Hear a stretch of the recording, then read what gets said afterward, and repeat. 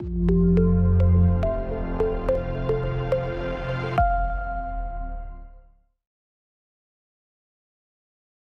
name is Pablo Tsukayama.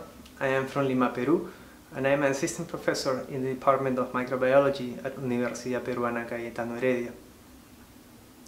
I am in the process of setting up my own research laboratory here, and one of the first projects that we'll be conducting is the study of the transmission of antibiotic-resistant pathogens between hospital and community environments throughout Lima. For that, we just won a grant to purchase our first next-gen sequencer, an Illumina MySeq, so we will be generating a lot of sequence data in the upcoming months. But the challenge for us will be to make sense and analyze all this data. And so this course in Costa Rica really came at the right time for me, as it allowed me to get the skills to analyze these data sets, to make sense out of them, to compare them to what's already out there. And it was really a great learning experience that really will be very useful and will be directly applied to what I do back home.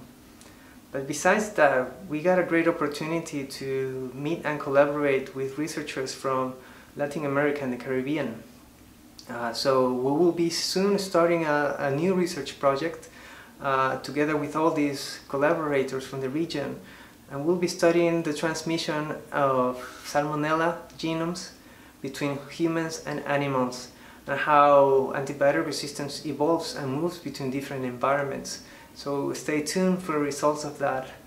I want to say thanks to everyone, to the organizers, and to all the wonderful instructors that made this time so productive and so much fun as well.